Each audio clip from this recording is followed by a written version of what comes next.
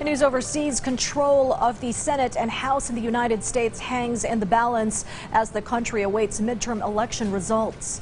In the meantime, a lottery ticket sold in California wins the Powerball jackpot prize of $2 billion. All these and more in tonight's Foreign News Roundup by Meg Luna.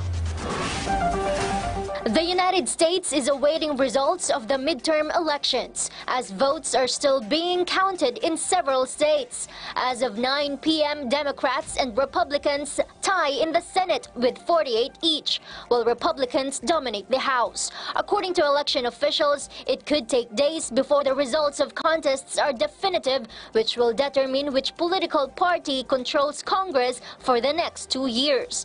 Meanwhile, the first member of Generation Z won a seat in Florida U.S. House. Democrat Maxwell Alejandro Frost, 25, is a gun reform and social justice activist.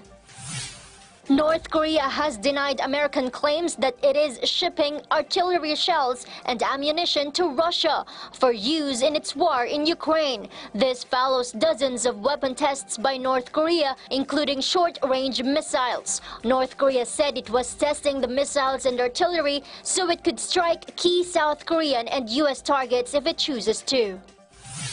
Meanwhile, a Powerball player who bought a ticket in California won the jackpot prize of $2.04 billion, the largest in the lottery's history. The lucky ticket holder, whose identity was not disclosed, got all the lucky numbers right, which are 10, 33, 41, 47, 56, with the Powerball number 10. He or she now has a choice of taking a lump sum of $997.6 million cash or receiving the full amount in 29 annual payments. Meg Luna for The Nation.